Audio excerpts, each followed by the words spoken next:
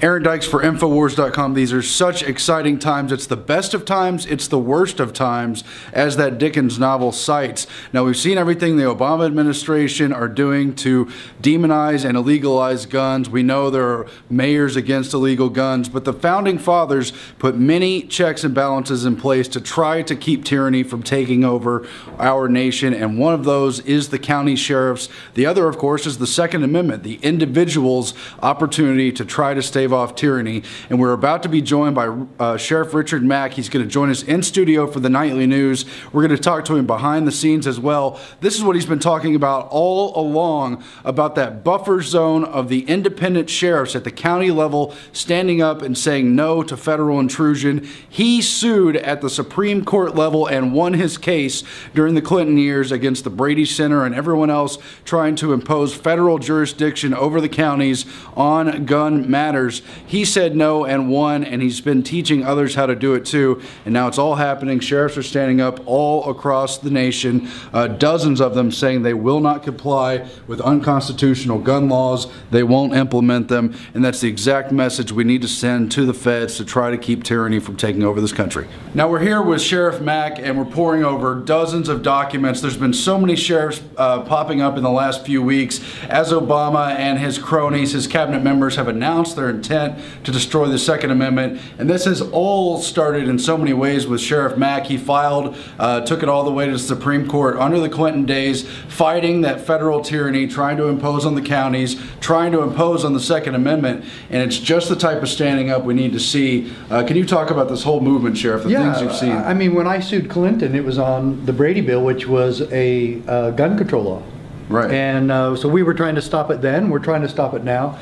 I'm telling you, Aaron, it is so gratifying to see these sheriffs across the country do their job, keep their oath, stand for freedom, and interpose themselves on behalf of the American people. Exactly what Madison said we should be doing at the local level. Exactly what Jefferson said we should be doing at the local level. Exactly what all my books and DVDs all say that we should be doing. All the years that we've been talking about this, it's now happening because this tyrant, this communist in the White House has been so abusive and so destructive to the American dream and to the American Constitution. This man that's in there now fighting against the liberties that many of us have relatives who have fought and died in world wars to stop. This man thinks that with the stroke of his pen, he can just tell us, you can't have your guns anymore. You can't have high-capacity guns. You can't have high-capacity magazines. We are from the government. We will tell you what you can and cannot do. That your Second Amendment rights that are guaranteed in the Constitution, that this man with a stroke of the pen can destroy every bit of that. And now we have sheriffs all across the line. I really like what you guys put out, the sheriff line tape to stop all that. This is the line, and the sheriffs are drawing it. Sheriff McGee from Mississippi just called me this morning. He says, we're with the sheriffs that are doing this all the way. He says, I'm doing a letter. I'll get it out to you. The reason I bring up Sheriff McGee, because he is the only one of the 7 that sued with me on the against Clinton on the Brady bill. He is the only one that's still a sheriff. And so that's Sheriff McGee in Mississippi. He's a good man, but we're seeing sheriffs from all over the country raise up. Georgia's coming on board. North Carolina's got sheriffs doing it. Minnesota, Wisconsin, California. Whole mess in Oregon, right? Yeah, and probably the biggest group is Oregon right now. But we even have sheriffs in California doing this. And what are you other sheriffs waiting for? We're still waiting to hear from Utah. We're still waiting to hear some of you from Arizona. Come on, let's get on board. Freedom is what we're all about here, and that's all we're getting from the sheriffs now.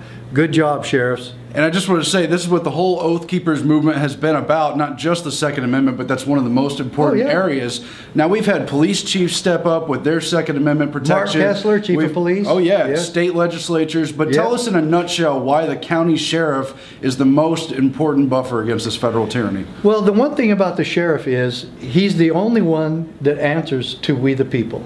Now, we love it that chiefs of police are coming on board because they took the same oath. Just like you said, it's an oath keeper thing. Are you as sheriffs, and how about deputies and chiefs of police, or just a patrol officer?